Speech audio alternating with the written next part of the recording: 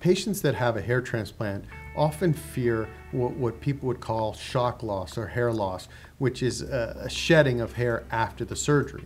Now, some people call this telogen effluvium, but it may be more correctly called an antigen effluvium. And this is a result of hair loss that occurs after the physical trauma of the transplant.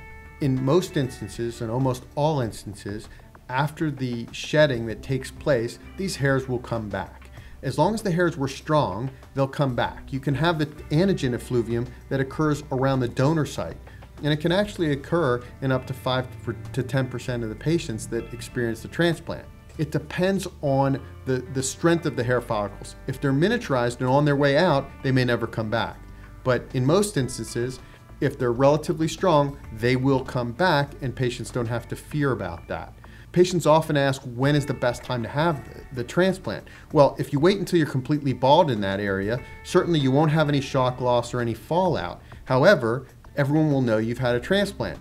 So you have to weigh out the pluses and minuses and decide for yourself which is the best treatment option. But know that there are certain things that we can do to minimize this fallout after the hair transplant. One of these things is using the laser postoperatively. Another is that we use copper peptide solutions and soaks. These things are both beneficial to reducing that, along with good technique using small instruments and very careful anesthetics to get the best possible result and to minimize the feared shock loss.